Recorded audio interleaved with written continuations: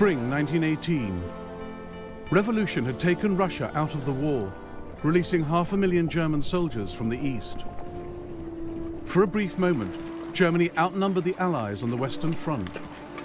Here was her chance to win the First World War.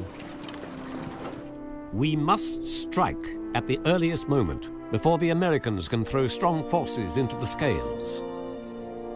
We must beat the British.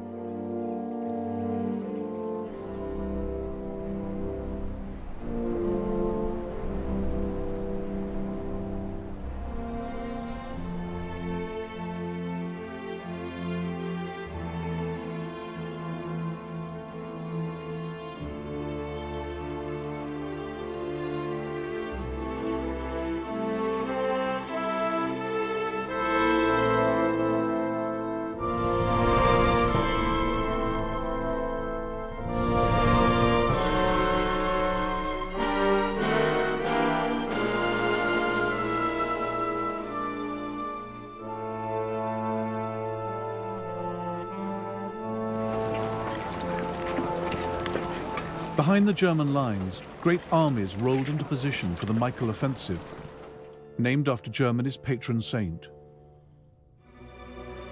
All the roads were crowded with columns on the march, eagerly pressing forward with countless guns and endless transport.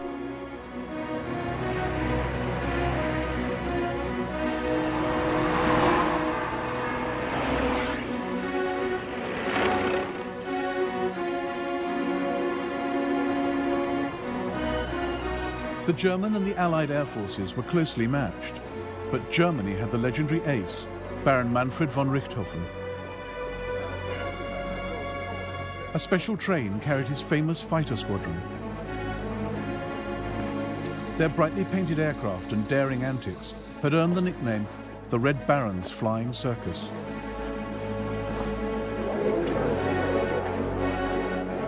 These pilots were Germany's heroes. Among them, the future Nazi leader of the Luftwaffe, Hermann Goering. The Red Baron's dog, Moritz, with his own flying gear. Von Richthofen had already downed 66 enemy planes. He looked to the Michael Offensive to swell his tally.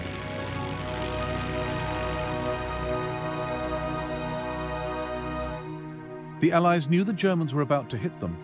They just didn't know where. The French reinforced the Chemin des Dames ridge. The British strengthened the line guarding the Channel ports. But the Germans had their sights on the gap between, concentrating on a 12-mile sector where they knew the British were weak. Here, the British Fifth Army's trench system was shallow and incomplete. General Sir Hubert Gough had few reserves. Germany's supreme commanders had chosen well. Paul von Hindenburg and Erich Ludendorff carried their country's hopes. Virtually worshipped as demigods for past triumphs, they complemented one another's characters. Hindenburg, the rock, steady and unflappable. Ludendorff, the brains, but erratic, nervous. The plan was a short, intense bombardment to stun the British, then a shock attack by stormtroopers. Evolved since 1915, these were elite mobile soldiers armed with grenades and flamethrowers, trained to seek out soft spots and penetrate deep and fast into enemy lines.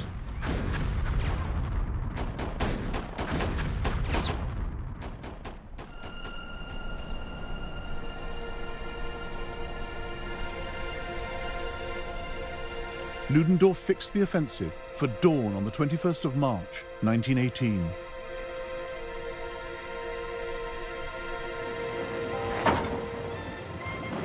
The Germans hit the British with 1 million shells in just 5 hours.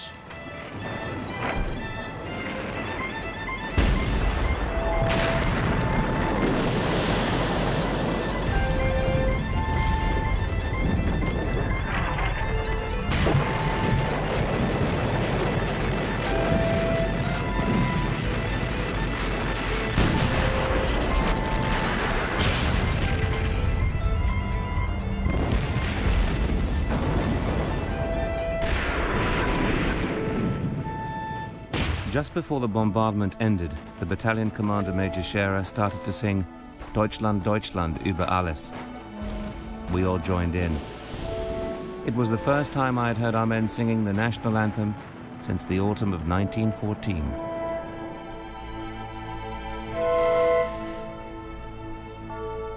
"9:40 is 0 hour. One division after the other breaks through in a gigantic leap. Through the smashed wire entanglement, across no man's land, into the first enemy trench. Our bayonets are stuck in their bodies.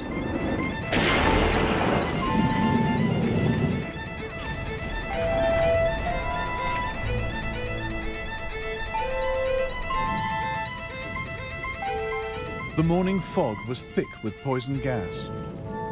Some British never saw them coming. We heard the sentry shout that the Germans were here, and we all made a grab for our arms. A party of Germans came behind us and called on us to surrender. Well, we hadn't anything to say in the matter, as there were hundreds to one. Seeing that the case was hopeless, we were taken, very much against our will. Lieutenant Stewart was one of 21,000 British captured that day. Panic spread as senior officers, used to years of static trench warfare, lost control in the havoc.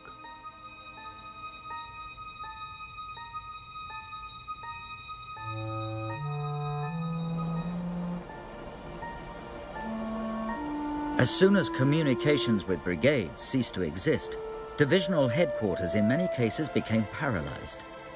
They'd become so wedded to a set-piece type of warfare that they were unable to function.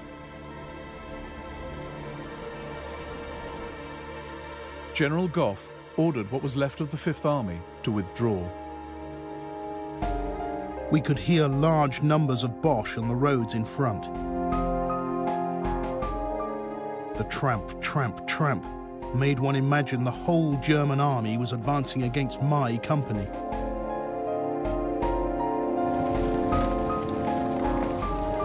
This was the biggest breakthrough in over 3 years of trench warfare on the Western Front. What our enemies never achieved, not even after month-long battles, we managed within 2 days. How happy and jolly the Kaiser must be. Finally, the initiative is back with us. It's a wonderful feeling.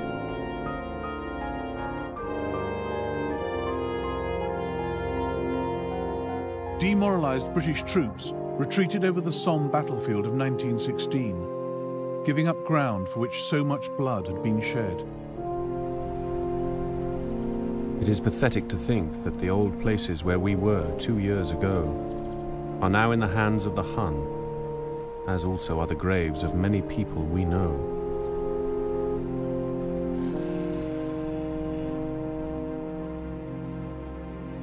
Edward's sister, Vera Britton, was a nurse at Étaples, now flooded with casualties.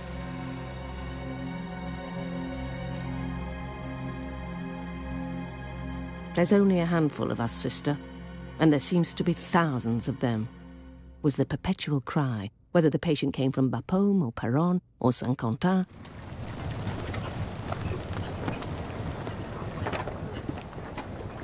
Day after day, while civilian refugees fled in panic into Étaples, some fresh enemy conquest was incredulously whispered. Péronne, Bapaume, Beaumont Hamel were gone. The huge German advance put Paris within range of the biggest gun in the world. This morning, the bombardment of Paris began with the 3 new Krupp cannons. The target is 120 kilometers away, and from launch, the shell takes 3.5 minutes. The first French prisoners I speak to ask me anxiously whether it's true that Paris has actually been shelled. Traveling will be all the rage in Paris. Allied newsreels portrayed life in the city continuing as normal.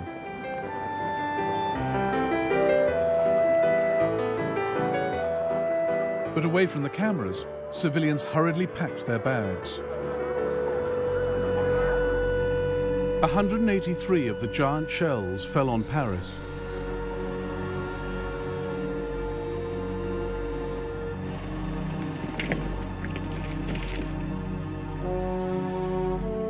battle's going well. The enemy is in retreat, though fighting courageously and with heavy, bloody losses. A brilliant offensive, with great loot, over 3,000 prisoners, 60 artillery, and 200 machine guns. I receive a telegram from Crown Prince Wilhelm honoring me and my army. This evening, His Majesty the Kaiser returned from Aven, bursting with news of our successes.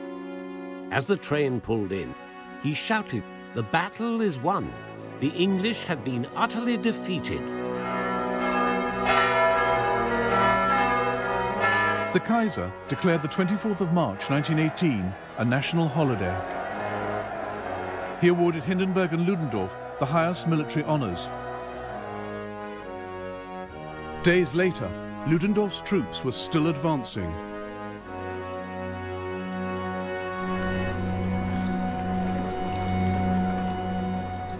Some of the British started to think the unthinkable. I shall never forget the crushing tension of those extreme days. Nothing had quite equalled them before. Not the Somme, not Arras, not Passchendaele. For into our minds had crept for the first time the secret, incredible fear that we might lose the war. But German success in the Michael offensive masked deep problems at home. The biggest threat to Germany and her allies had increasingly come not from their enemies, but their civilians. The crucial link between fighting and home fronts became decisive in 1918. The Central Powers were running a desperate race between victory on the battlefield and collapse at home.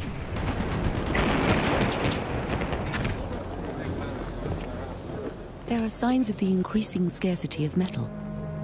In a small town near here, a sad ceremony took place.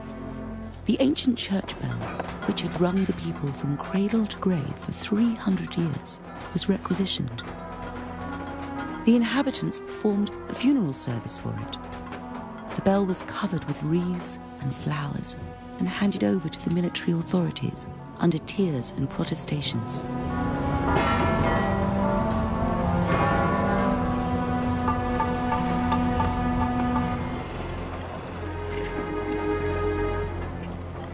Lead pipes were ripped up from the streets and melted down into bullets. The war was gnawing at the vitals of Germany and Austria-Hungary, and people's hearts were turning against it. They wanted change, peace and democracy.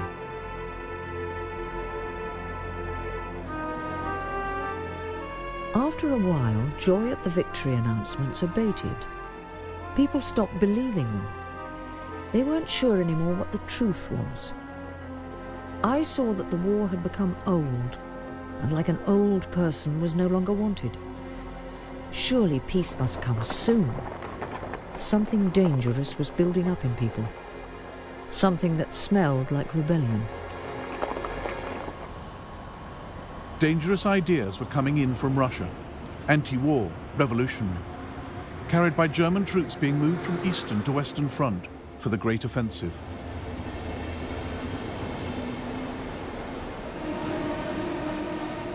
At railway stations and on leave, these ideas took root amid the pessimism of the home front. Dominic Richert was one of the soldiers ordered from east to west. We were off to the front, so once again we had the pleasant prospect of being allowed a sweet heroic death for their beloved fatherland. We went through East Prussia, West Prussia, Brandenburg. Train after train crammed full of soldiers and war supplies rolled over from Russia to the west. Farm workers were in the fields. We waved. Almost all of them made the sign of having your throat cut. Since 1917, letters from home to Germany's soldiers carried an increasingly defeatist message. Beloved Fritz, hard work never seems to lessen. We would all do it ever so willingly if only this cursed war would end. Tomorrow it will be 2 years since our beloved brother was killed. and what a number has fallen in those years. In this small area, we can count 33, and yet there is no end. The Central Power's censorship of letters revealed the extent to which dangerous pacifist ideas were infiltrating society. An understandable yearning for one's home, family, job can be detrimental to the soldier's resolution. The heavier these burdens weigh down on the spirit of the army, the more the army needs to rely on a strong foundation of belief. Ludendorff used propaganda to boost the nation's morale. By now, his authority had spread into all aspects of life, military and civilian. In July 1917, he launched a patriotic instruction program to restore the army's faith in nation and cause. One of the propagandists was Major Walter Nicolai. A German victory is necessary and possible. It is the only means of reaching a peace which is appropriate to its sacrifices. We must eradicate all doubt in a German victory. Film became a key propaganda tool. A massive new studio, UFA, secretly funded by the military, made films to encourage the war effort.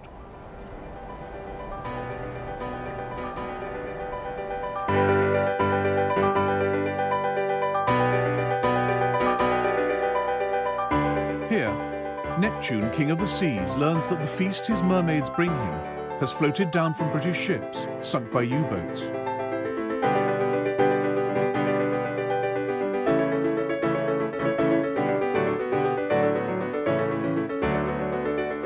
He goes to Berlin to urge the public to keep buying war bonds.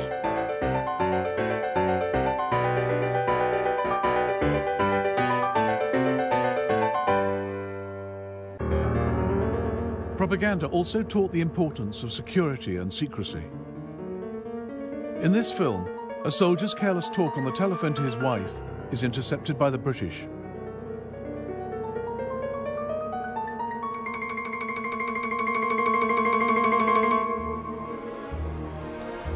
Ludendorff enlisted German women to spy on their fellow citizens and root out defeatism.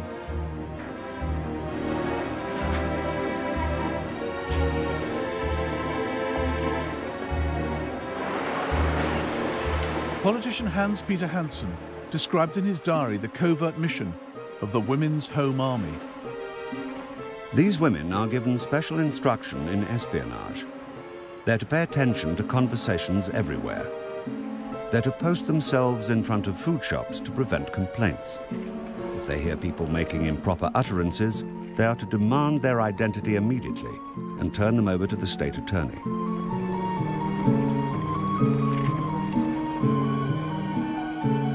In these repressive times, politics grew more extreme. In July 1917, the German parliament, the Reichstag, passed a resolution calling for a negotiated peace with the Allies. But Hindenburg and Ludendorff welcomed the formation of the Fatherland Party to reunite the nation. Financed by industry and the army, and backed by the right, it launched savage propaganda attacks against all anti-war factions. But the party only fueled Germany's slide into dissent and division. All outward distinctions of class and rank have to be avoided. The many who have grown rich through war are detested. Finer distinctions are not always made, and anyone wearing a fur mantle or well-made boots is suspected of being a war profiteer. Hindenburg and Ludendorff were running Germany as a military dictatorship. They had marginalized the Kaiser. The Kaiser is more and more the shadow of a king, and people talk openly of his abdication as a possibility very much desired.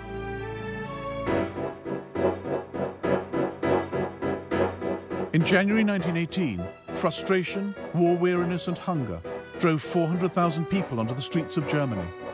Enough with the murder at the front! Down with the war! We don't want to starve any longer! This war will only end when Kaiser Wilhelm has to queue up for potatoes. We're all croaking with hunger. There has been a heavy battle between strikers and police at Moabit. A policeman has been shot. The strike is spreading. In North Berlin, streetcars were stopped, overturned, and used as barricades.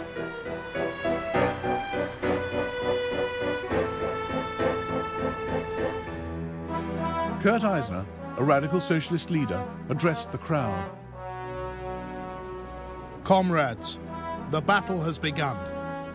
For 3.5 years, you have swallowed shameful lies and become accomplices to the terrible slaughter. If you give in now, the oppression will start all over again, and you will be sent to die in the name of the economic and military interests of a few. If you stand firm now, we will be victorious.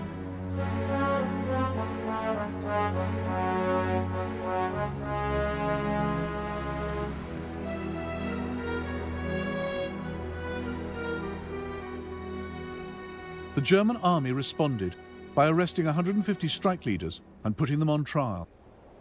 We are now entirely at the mercy of the military courts of justice. Anyone who strikes is being sent off to the front at once.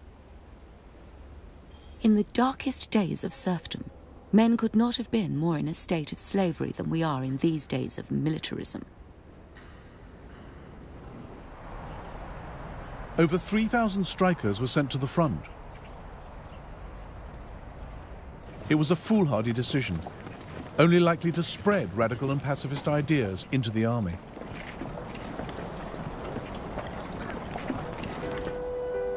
The company was ordered to attend the burial of the cavalry captain in the military graveyard, where thousands of poor victims of European militarism already lay buried.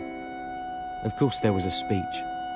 The main words featured were fatherland, hero's death, honor, etc. In reality, that's all lies and deceit. The only people who die purely for the fatherland are the basic soldiers. The higher ranks are paid, so die for the money.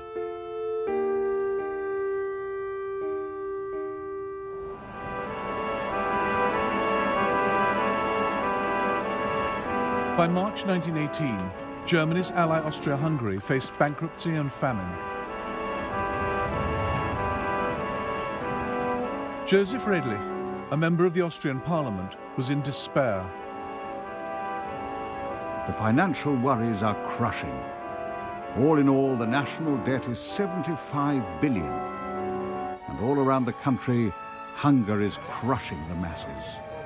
Has such hunger ever been experienced by 100 million people and more?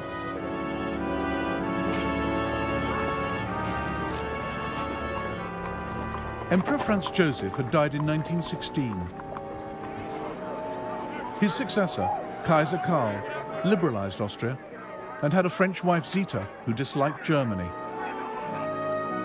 In 1917, he opened secret peace negotiations with France.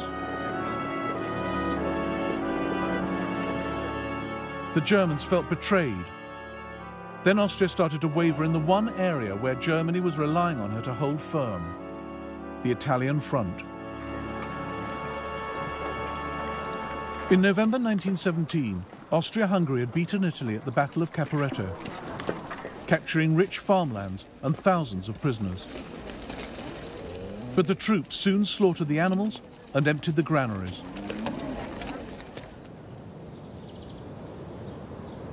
By February 1918, warnings reached Vienna that Austro-Hungarian troops in the Alps and on the Venetian plains were near starvation.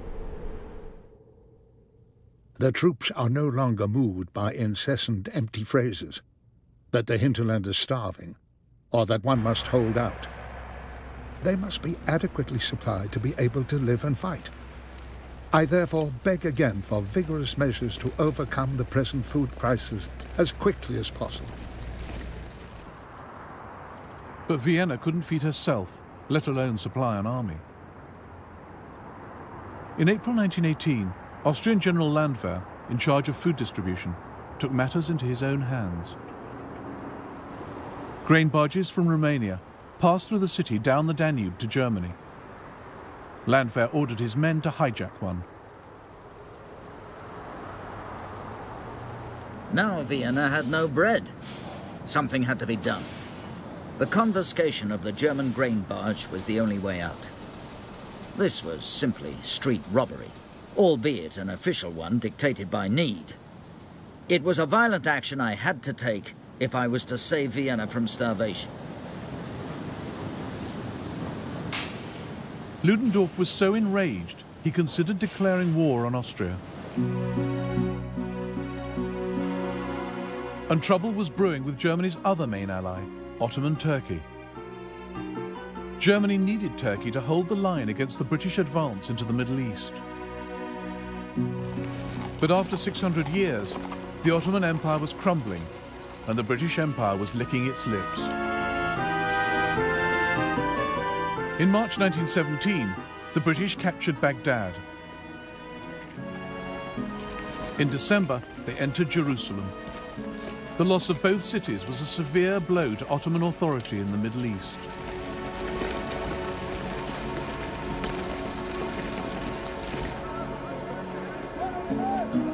The words, "Jerusalem has fallen," spread like news of a death in the family. Jerusalem was in the hands of the English. How heroically the last Turks fought. We did not leave Jerusalem like the sons of Israel. We left it like Turks. Through the Mount of Olives, the evening shadows deepen and widen like a grave sucking in the whole of the Ottoman Empire.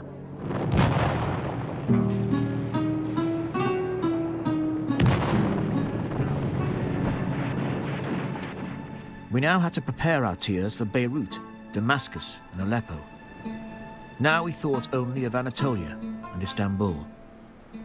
Goodbye to the empire and all its dreams and fancies.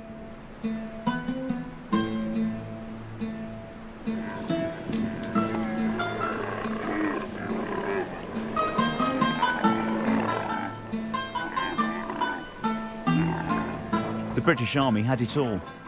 They had built roads, even pipes to distribute water to the troops. We did not have any clean drinking water.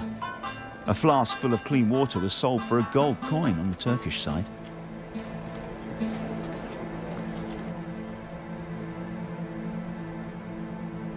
In Turkey, as with her allies, the situation on the home front was so desperate it threatened her capacity to wage war. Turkey hadn't known peace for 7 years. The First World War was just the latest and most terrible in a string of conflicts. Most able-bodied men were in the army, or wounded or dead.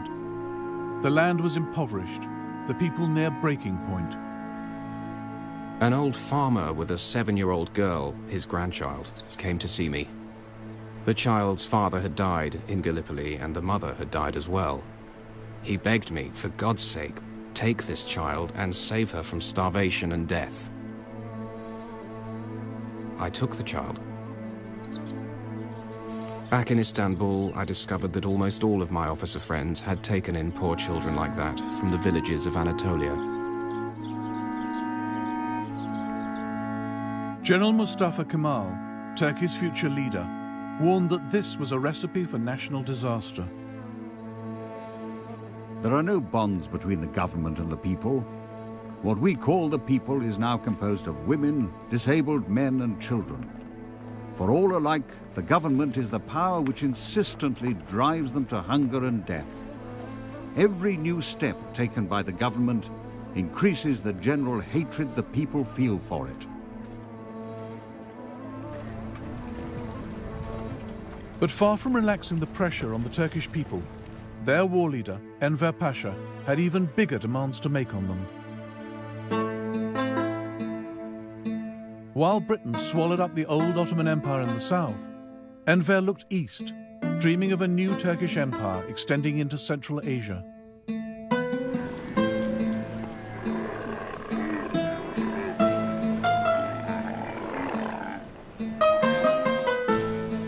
destiny forces us to move from the south to the east, where our blood, our roots, our language, and, most importantly, our future lie. Ludendorff also had plans which ignored the parlous state of the Turkish army. By May 1918, he had a crazy idea for Enver to strike at the heart of the British Empire. Even if we are victorious in France, it is still in no way certain that we can force the English to a peace acceptable to us if we are not able to threaten their most sensitive spot, India.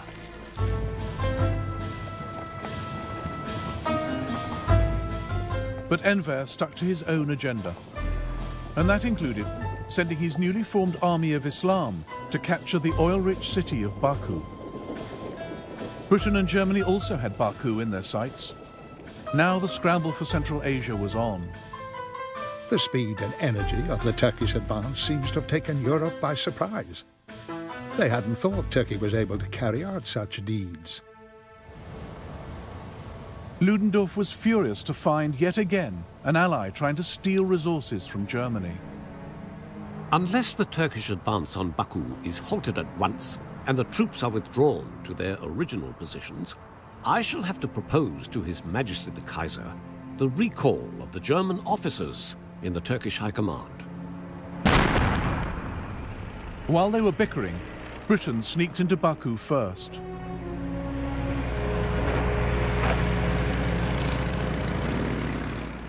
Turkey's commanders, like Vejihi Bey, were growing bitter over the cost of her alliance with Germany.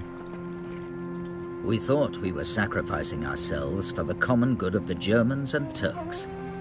Oh, this shining silvered plan.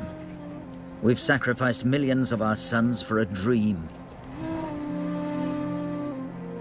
A woman is asking everyone she sees, "Have you seen my Ahmed?" Which Ahmed?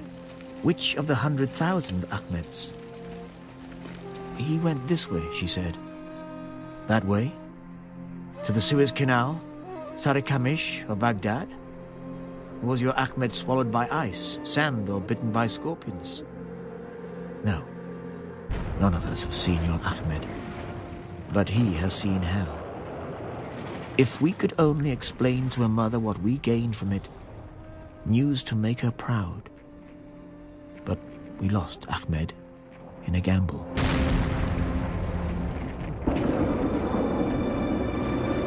Regardless of the Central Powers' mounting problems, Ludendorff's push on the Western Front was storming ahead.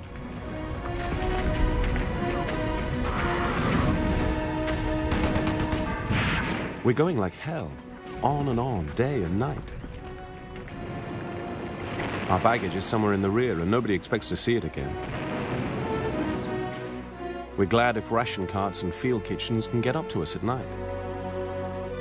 Now we go forward, past craters and trenches, captured gun positions, ration dumps and clothing depots.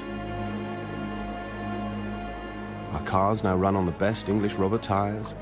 We smoke none but English cigarettes and plaster our boots with lovely English boot polish.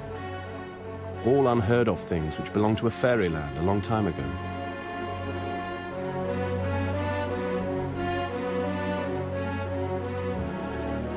The British Fifth Army fell back in disorder before the Germans. Von Houtier's 18th Army had advanced the furthest. They encountered slight resistance because the areas they reached were of lesser strategic importance to the Allies.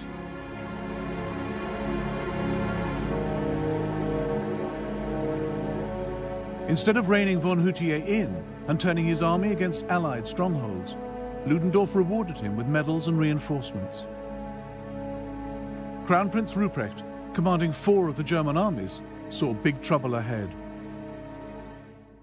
German High Command has changed direction. It has made its decisions according to the size of its territorial gain, rather than according to operational goals. The problem was Ludendorff. He had an eye for detailed battlefield tactics, but was blind to the big strategic picture. His army's spectacular advance had no vital objective.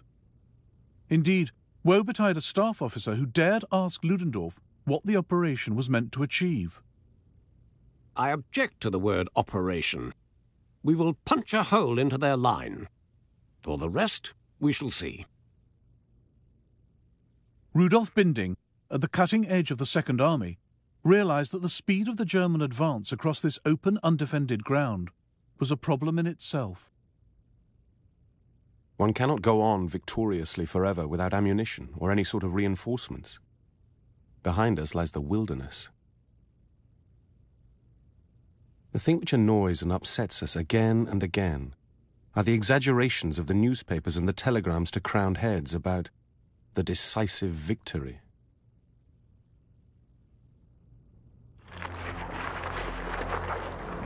The German advance, which looked so good on paper, had dangerously outstripped its supply lines. Some units were so far ahead, no one was quite sure where they were, and the Germans had neither the horses to pull the supply carts, nor enough fodder. The sun dries out the poor earth to dust. I don't know what we will live off.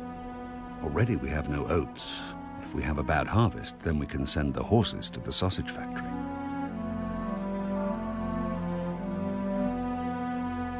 The deeper the Germans penetrated Allied lines, the more their own deprivations were forced home to them. Like a vision from the promised land, we are already in the English rest areas, a land flowing with milk and honey. Our men can hardly be distinguished from English soldiers. Every one wears at least a leather jerkin, a waterproof, either short or long. There's no doubt the army is looting with some zest.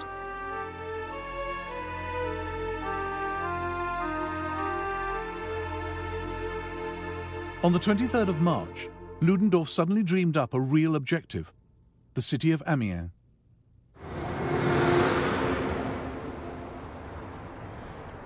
Amiens was a hub of the Allied railway system, the key junction between northern France and Paris. Amiens' loss would be a calamity for the Allies, as French General Ferdinand Foch realized. We must fight in front of Amiens. We must fight where we are now. As we have not been able to stop the Germans on the Somme, we must now not retire a single inch. The German Second Army set out for Amiens, but slowed and halted on the way. Rudolf Binding was sent to investigate. Today, the advance of our infantry suddenly stopped near Albert. Nobody could understand why. Strange figures who looked like soldiers were making their way back out of town, men carrying a bottle of wine under their arm and another in their hand. The advance was held up, and there was no means of getting it going again for hours. The German troops had found French towns full of food and drink, in quantities and qualities they hadn't seen for years. Whole divisions had entirely gorged themselves on food and liquor and failed to press the vital attack.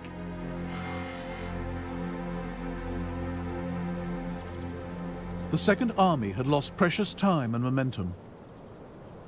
Here, outside Amiens on the 4th of April, a combined Australian and British force stopped the Germans.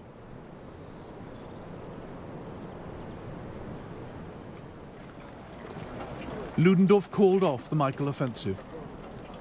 His lack of a strategic plan and the failure to supply his troops had squandered a priceless opportunity.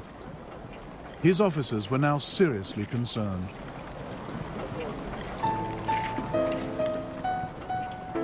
Ludendorff has totally lost his nerve. How will this war end? England is still unbeaten. The physical exhaustion of the infantry was so great that finally the men could hardly fire their rifles. They let themselves be slowly wiped out, almost without caring.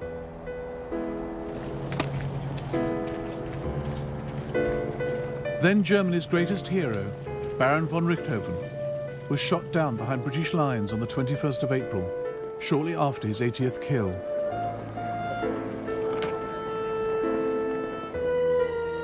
The Allies buried him with full military honours. A British plane then flew over his headquarters, dropping a photograph of von Richthofen's grave.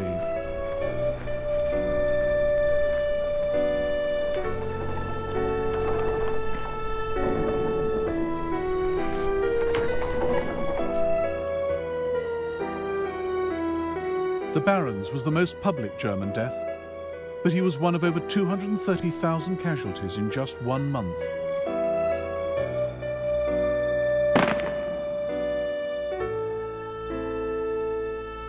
Germany was running out of men, having failed to capitalize on Russia's withdrawal from the war.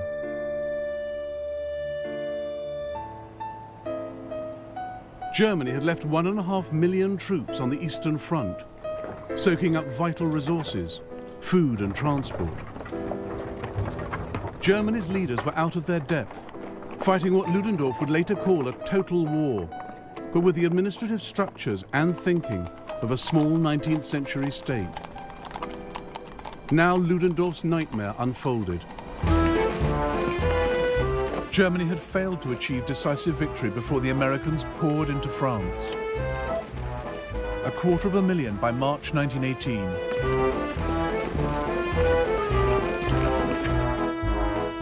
But General Pershing gave the Germans some breathing space by refusing to allow American troops to serve under British or French command.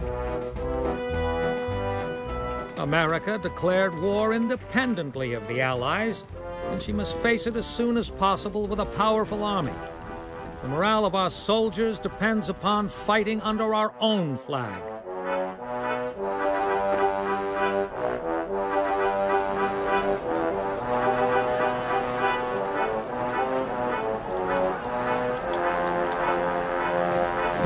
Pershing, obstinate and stupid, hankering after a great self-contained American army. Ridiculous. What changed the situation was a radical reorganization of the Allied command structure. During the bleakest moments of the Michael Offensive, General Ferdinand Foch was appointed Allied Supreme Commander on the Western Front. If Pétain and Haig could take orders from him, so could Pershing.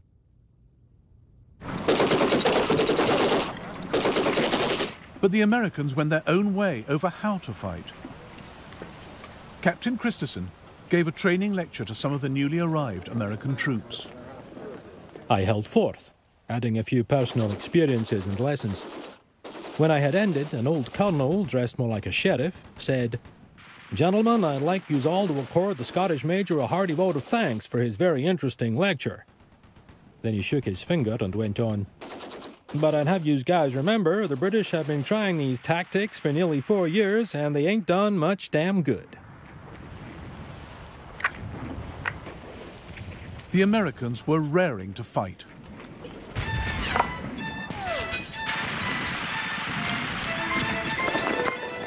We all seemed to go crazy, for we gave a yell like a bunch of wild Indians and started down the hill running and cursing in the face of the machine gun fire. Men were falling on every side, but we kept going, yelling and firing as we went. We threw hand grenades as if they had been baseballs. A boy next to me threw a hand grenade and hit a tree. It bounced back and exploded. We saw it just in time to hit the bottom of the trench and keep from getting killed.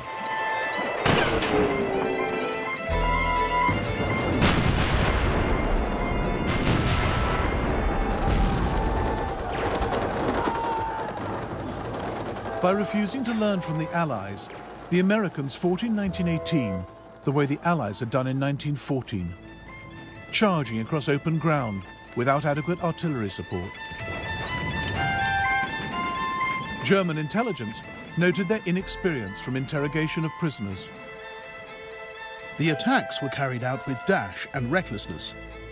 Regarding military matters, however, they show not the slightest interest. For example, most of them have never seen a map. They are not able to describe the villages and roads through which they marched.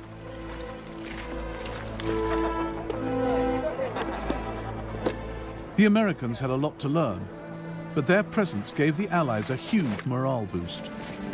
They looked larger than ordinary men. Their tall, straight figures were in vivid contrast to our undersized armies of pale recruits. I pressed forward with the others to watch the United States physically entering the war.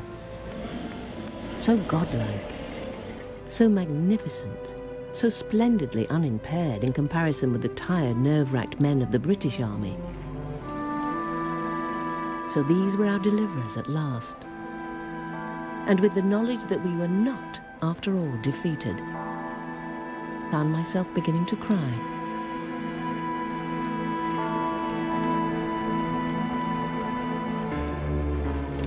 The failure of the Michael offensive further depressed German morale at home. Pacifism and defeatism now seeped through to the soldiers in the German rear. Military transports, lanterns, windows from block stations and trains have been smashed by stone throwing. Troops standing on top of the wagons cut through telephone cables and signals. In other trains, brakes were tampered with, making it impossible to stop in time for signals and in stations. Also, wagons have been uncoupled. Colonel Albrecht von Thaer became so worried about the state of the German army that he voiced his concerns to Hindenburg. His soothing voice said, "My dear Thaer, while it may be the case that things recently have not gone so well for you, you must remember that you are talking about a front of 12 miles. I daily receive reports from the entire front. Morale is splendid, while according to our reports, enemy morale is rather poor." But morale in Hindenburg's own headquarters was sliding, and the root cause was Ludendorff. By July 1918, his nerves were shot. He'd only had 3 days off in 4 years. His beloved stepson had been killed in the Michael offensive. Ludendorff became morbidly attached to the boy's body, refusing to send it back to his wife in Berlin. If I didn't send you Pichien, then that was pure selfishness. I wanted to keep him. I go to him often. It's a lovely feeling to have him here. Ludendorff's inner circle feared for his mental health. There's a serious question about Ludendorff's nervousness and his incoherence. He's working himself to death. The situation is really serious. It looks as if he's lost all hope.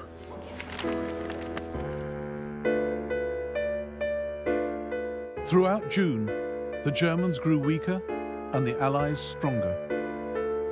On the 15th of July, Ludendorff launched the last German offensive of the First World War. I have lived through the most disheartening day of the whole war. The French deliberately lured us across rusty snakes of barbed wire. We only managed to advance about 3 kilometers. Everything seemed to go wrong.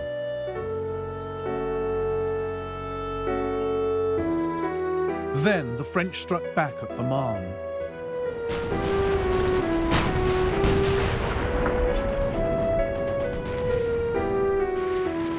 Their counteroffensive battered the exhausted German army.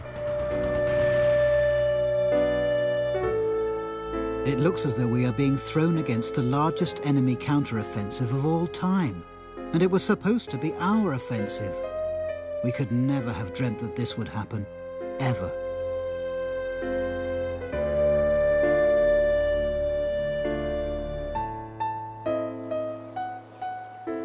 Germany had suffered nearly 1 million casualties since the glory days of March. Her great gamble had failed, and the tables were turning against her.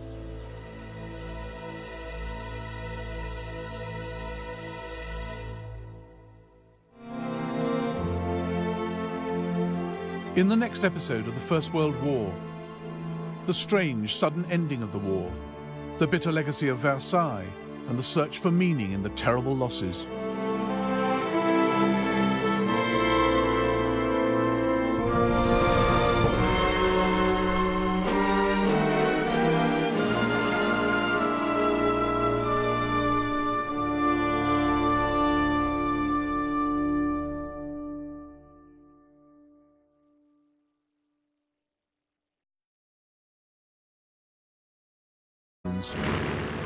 He looked to the Michael offensive to swell his tally.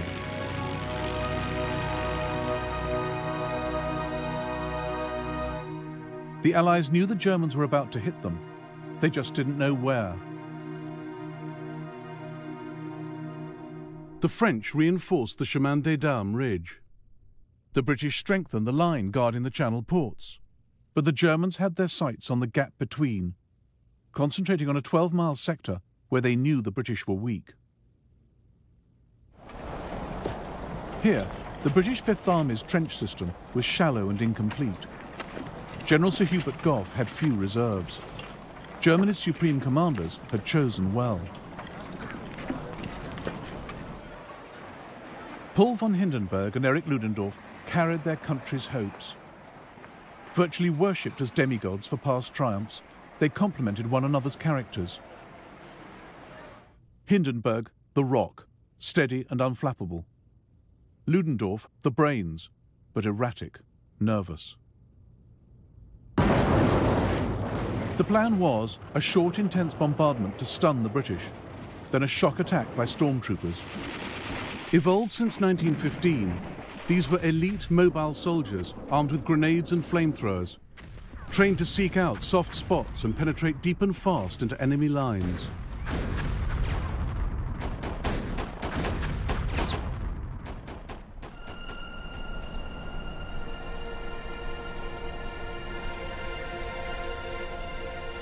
Ludendorff fixed the offensive for dawn on the 21st of March, 1918.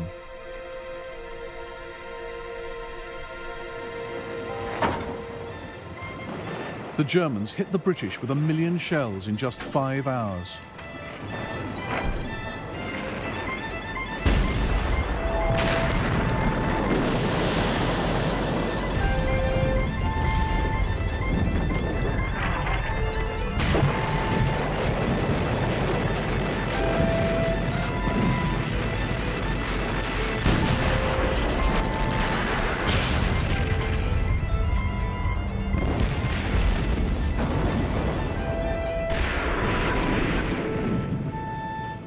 Just before the bombardment ended, the battalion commander Major Scherer started to sing Deutschland, Deutschland über alles.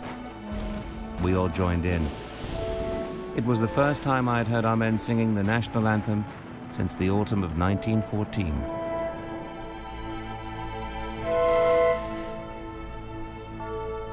"9:40 is 0 hour.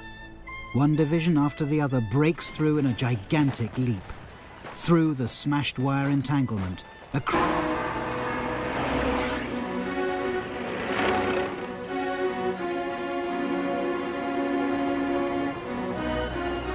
The German and the Allied air forces were closely matched, but Germany had the legendary ace, Baron Manfred von Richthofen. A special train carried his famous fighter squadron. Their brightly painted aircraft and daring antics had earned the nickname the Red Baron's Flying Circus.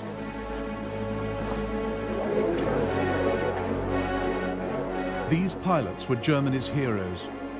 Among them, the future Nazi leader of the Luftwaffe, Hermann Göring. The Red Baron's dog, Moritz, with his own flying gear. Von Richthofen had already downed 66 enemy planes. He looked to the Michael offensive to swell his tally.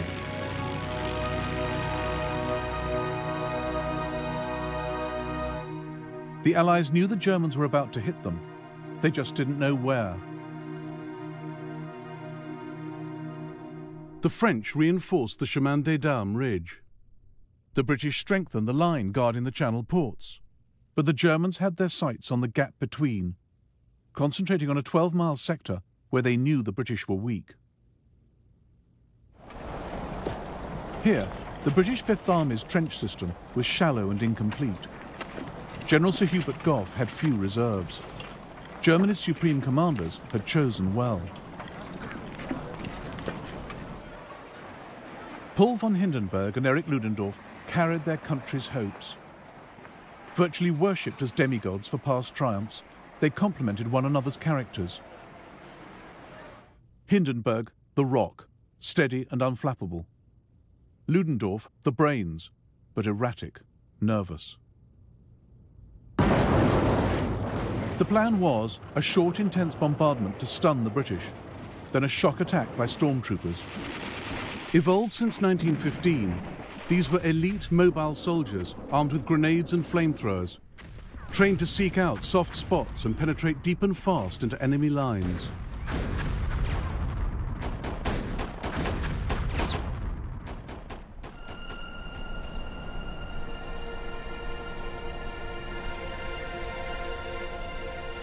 Ludendorff fixed the offensive for dawn on the 21st of March, 1918.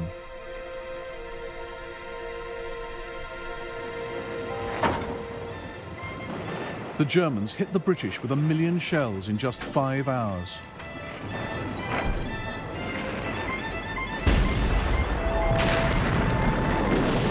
A mantle, or well-made boots, is suspected of being a war profiteer. Hindenburg and Ludendorff were running Germany as a military dictatorship. They had marginalized the Kaiser. The Kaiser is more and more the shadow of a king, and people talk openly of his abdication as a possibility very much desired.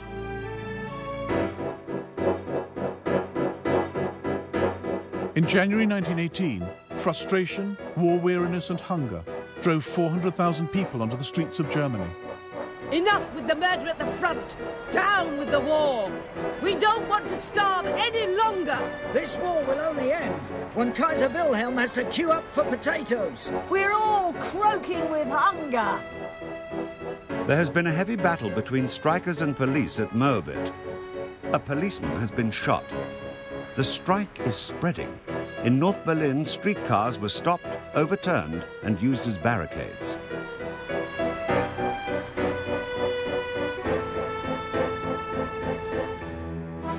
Kurt Eisner, a radical socialist leader, addressed the crowd. Comrades, the battle has begun.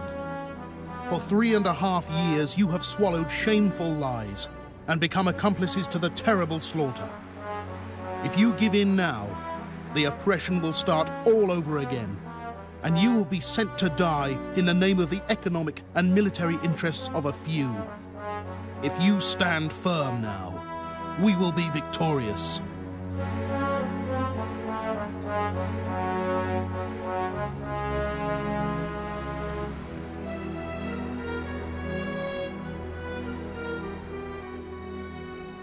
The German army responded by arresting 150 strike leaders and putting them on trial. We are now entirely at the mercy of the military courts of justice.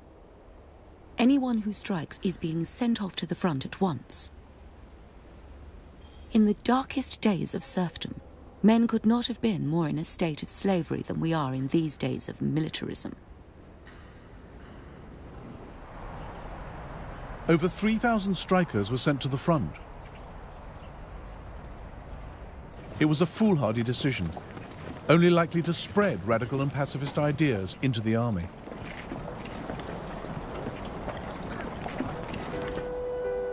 The company was ordered to attend the burial of the cavalry captain in the military graveyard, where thousands of poor victims of European militarism already lay buried. Of course, there was a speech.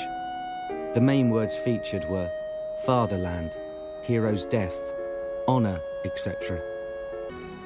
The German army responded by arresting 150 strike leaders and putting them on trial. We are now entirely at the mercy of the military courts of justice. Anyone who strikes is being sent off to the front at once. In the darkest days of serfdom, men could not have been more in a state of slavery than we are in these days of militarism. Over 3,000 strikers were sent to the front. It was a foolhardy decision, only likely to spread radical and pacifist ideas into the army.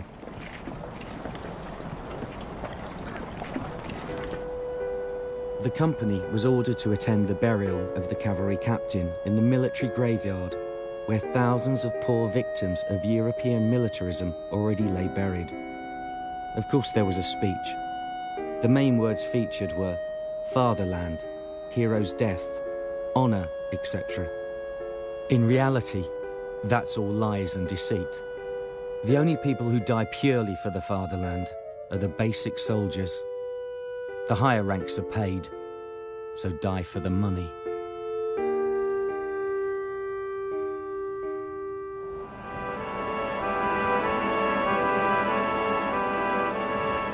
By March 1918, Germany's ally Austria-Hungary faced bankruptcy and famine. Joseph Redlich, a member of the Austrian parliament, was in despair. The financial worries are crushing. All in all, the national debt is 75 billion. And all around the country, hunger is crushing the masses. Has such hunger ever been experienced by 100 million people and more?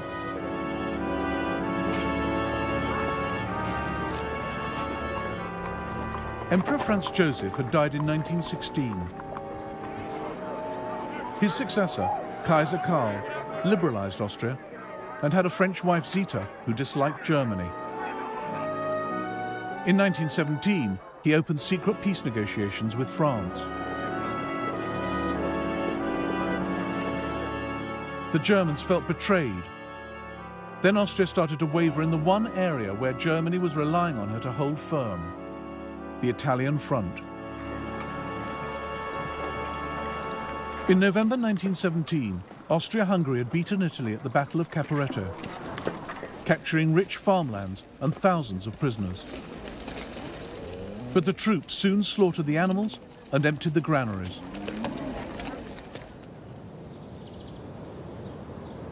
By February 1918, soldiers, armed with grenades and flamethrowers, trained to seek out soft spots and penetrate deep and fast into enemy lines.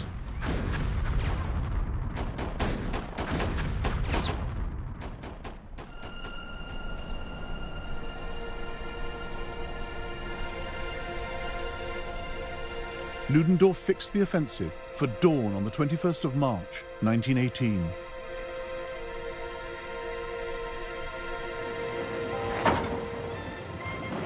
The Germans hit the British with 1 million shells in just 5 hours.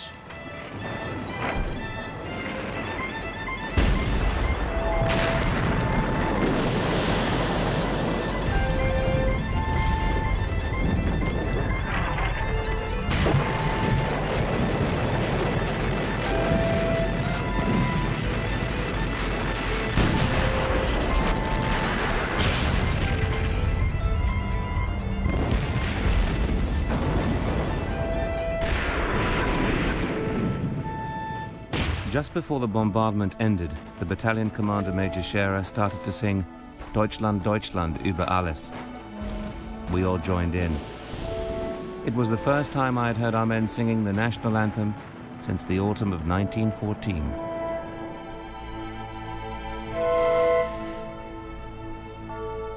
"9:40 is 0 hour. One division after the other breaks through in a gigantic leap. Through the smashed wire entanglement, across no man's land, into the first enemy trench. Our bayonets are stuck in their bodies.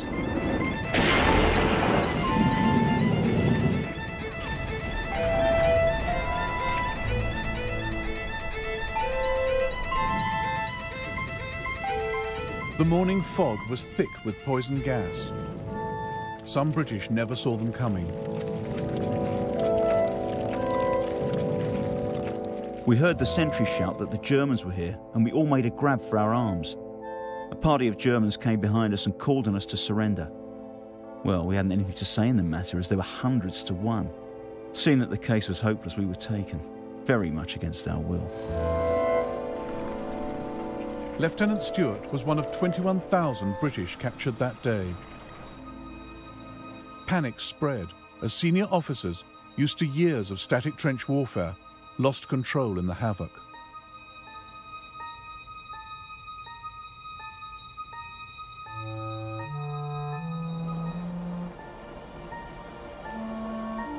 As soon as communications with brigades ceased to exist, divisional headquarters in many cases became paralyzed. They'd become so wedded to a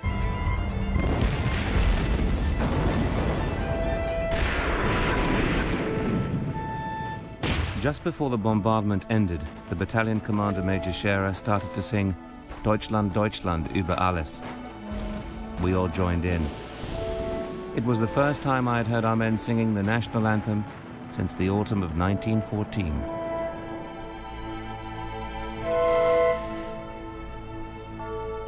"9:40 is 0 hour. One division after the other breaks through in a gigantic leap. Through the smashed wire entanglement, across no man's land, into the first enemy trench. Our bayonets are stuck in their bodies.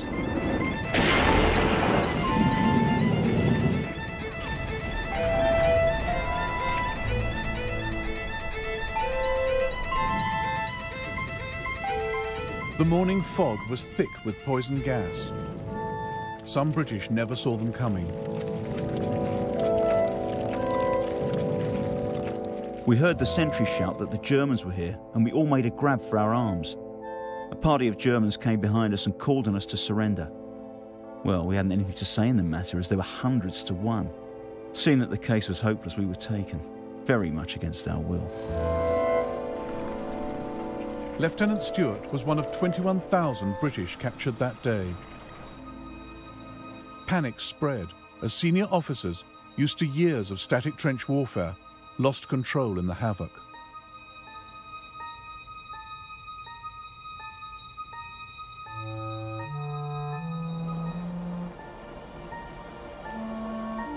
As soon as communications with brigades ceased to exist, divisional headquarters in many cases became paralyzed. They'd become so wedded to a set-piece type of warfare that they were unable to function. General Gough ordered what was left of the Fifth Army to withdraw. We could hear large numbers of Boche on the roads in front.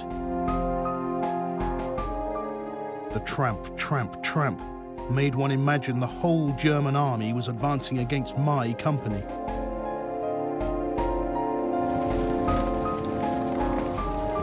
This was the biggest breakthrough in over 3 years of trench warfare on the Western Front. What our enemies never achieved, not even after month-long battles, we managed within 2 days. How happy and jolly the Kaiser must be. Finally, the initiative is back with us. It's a wonderful feeling.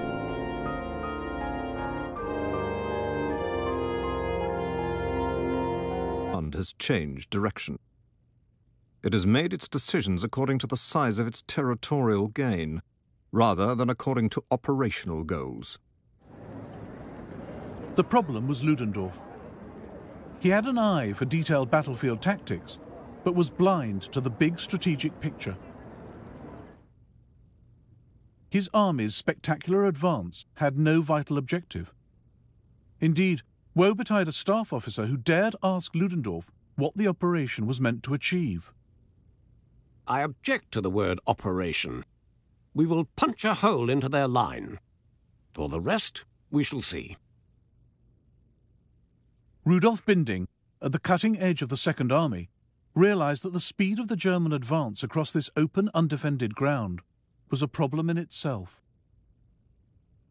One cannot go on victoriously forever without ammunition or any sort of reinforcements. Behind us lies the wilderness. The thing which annoys and upsets us again and again are the exaggerations of the newspapers and the telegrams to crowned heads about the decisive victory.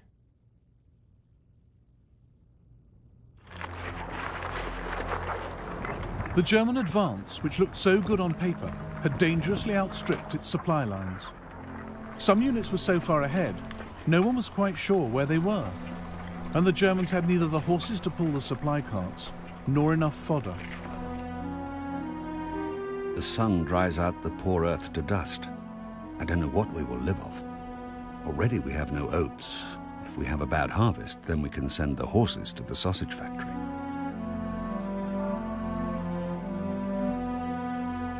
The deeper the Germans penetrated Allied lines, the more their own deprivations were forced home to them. Like a vision from the promised land, we are already in the English rest areas. a land flowing with milk and honey. Our men can hardly be distinguished from English soldiers. Every one wears at least a leather jerkin, a waterproof, either short or long. There's no doubt the army is looting with some zest.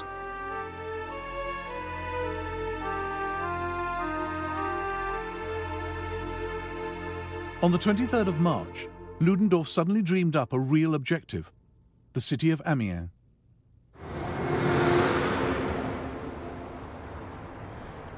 Amiens was a hub of the Allied railway system, the key junction between northern France and Paris. Amiens' loss would be a calamity for the Allies, as French General Ferdinand Foch realized. We must fight in front of Amiens. We must fight where we are now. Already we have no oats. If we have a bad harvest, then we can send the horses to the sausage factory.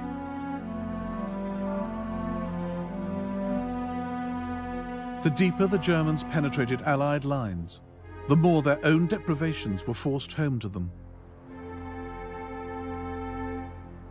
Like a vision from the promised land, we are already in the English rest areas, a land flowing with milk and honey. Our men can hardly be distinguished from English soldiers. Every one wears at least a leather jerkin, a waterproof, either short or long. There's no doubt the army is looting with some zest.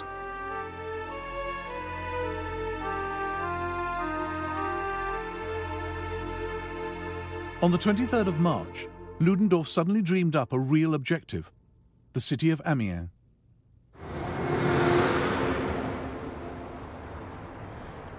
Amiens was a hub of the Allied railway system, the key junction between northern France and Paris. Amiens' loss would be a calamity for the Allies, as French General Ferdinand Foch realized. We must fight in front of Amiens. We must fight where we are now. As we have not been able to stop the Germans on the Somme, we must now not retire a single inch. The German Second Army set out for Amiens, but slowed and halted on the way. Rudolf Binding was sent to investigate. Today, the advance of our infantry suddenly stopped near Albert. Nobody could understand why. Strange figures who looked like soldiers were making their way back out of town, men carrying a bottle of wine under their arm and another in their hand. The advance was held up, and there was no means of getting it going again for hours. The German troops had found French towns full of food and drink, in quantities and qualities they hadn't seen for years. Whole divisions had entirely gorged themselves on food and liquor and failed to press the vital attack.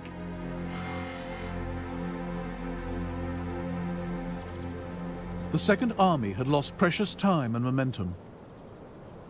Here, outside Amiens on the 4th of April, a combined Australian and British force stopped the Germans.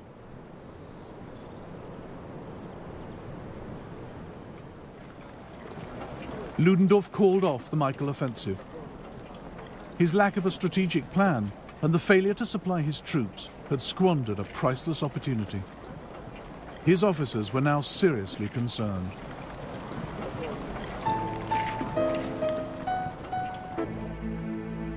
Ludendorff also had plans which ignored the parlous state of the Turkish army. By May 1918, he had a crazy idea for Enver to strike at the heart of the British Empire. Even if we are victorious in France, it is still in no way certain that we can force the English to a peace acceptable to us if we are not able to threaten their most sensitive spot, India.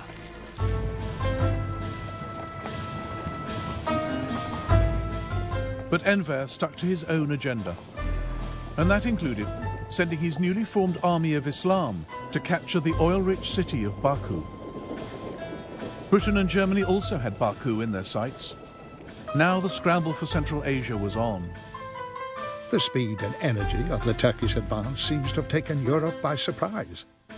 They hadn't thought Turkey was able to carry out such deeds. Ludendorff was furious to find, yet again, an ally trying to steal resources from Germany. Unless the Turkish advance on Baku is halted at once and the troops are withdrawn to their original positions, I shall have to propose to His Majesty the Kaiser the recall of the German officers in the Turkish High Command. While they were bickering, Britain sneaked into Baku first.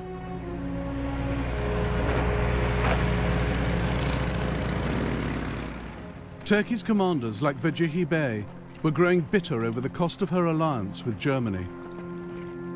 We thought we were sacrificing ourselves for the common good of the Germans and Turks. Oh, this shining, silvered plan. We've sacrificed millions of our sons for a dream. A woman is asking everyone she sees, "Have you seen my Ahmed?" Which Ahmed? Which of the 100,000 Ahmeds? He went this way, she said. That way? To the Suez Canal? Sarikamish or Baghdad? Was your Ahmed swallowed by ice, sand, or bitten by scorpions? No. None of us have seen your Ahmed. But he has seen hell. If we could only explain to a mother what we gained from it, news to make her proud. But we lost Ahmed in a gamble.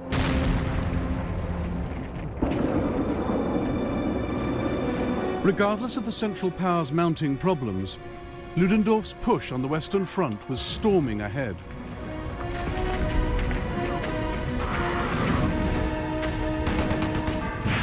We're going like hell, on and on, day and night.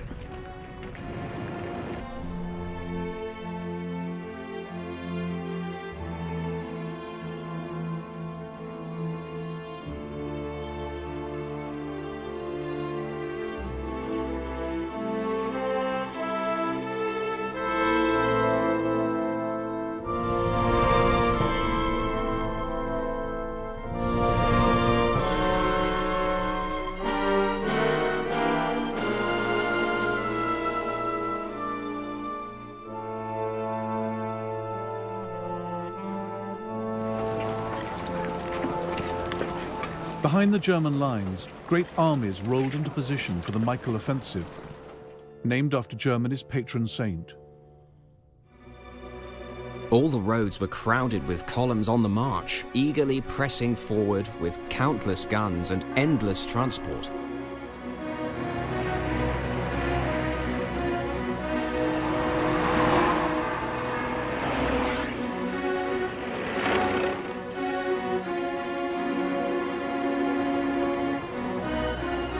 The German and the Allied air forces were closely matched, but Germany had the legendary ace, Baron Manfred von Richthofen. A special train carried his famous fighter squadron. Their brightly painted aircraft and daring antics had earned the nickname the Red Baron's Flying Circus.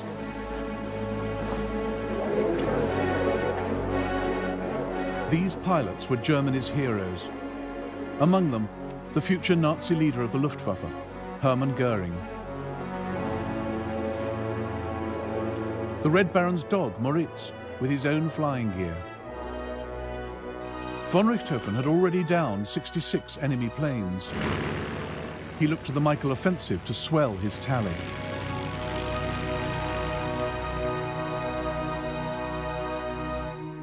The Allies knew the Germans were about to hit them. They just didn't know where.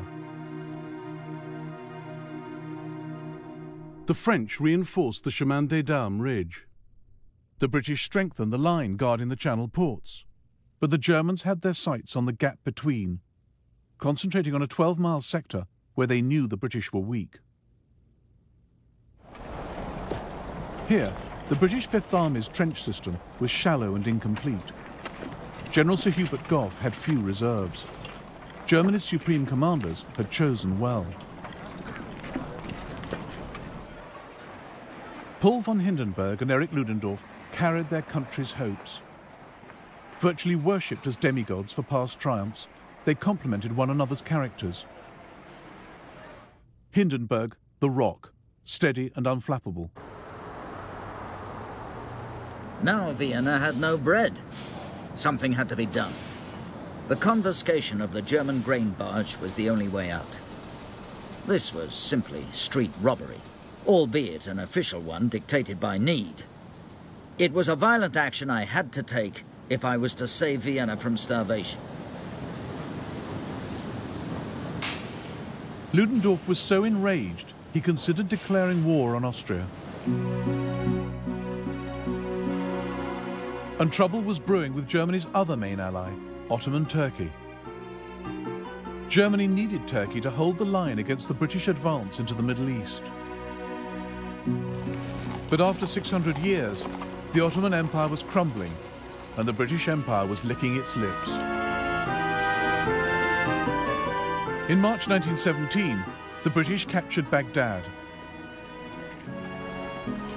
In December, they entered Jerusalem. The loss of both cities was a severe blow to Ottoman authority in the Middle East.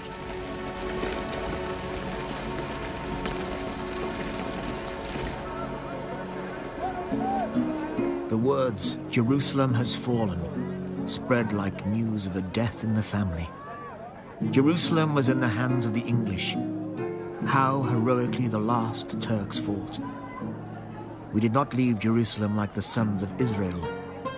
We left it like Turks. Through the Mount of Olives, the evening shadows deepen and widen like a grave sucking in the whole of the Ottoman Empire.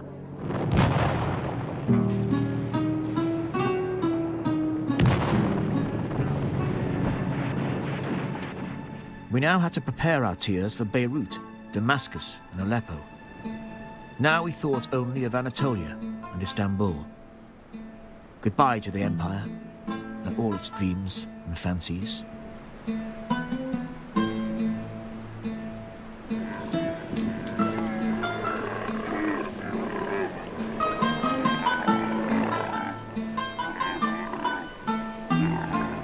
The British Army had it all. They had built roads, even pipes to distribute water to the troops. We did not have any clean drinking water. A flask full of clean water was sold for a gold coin on the Turkish side.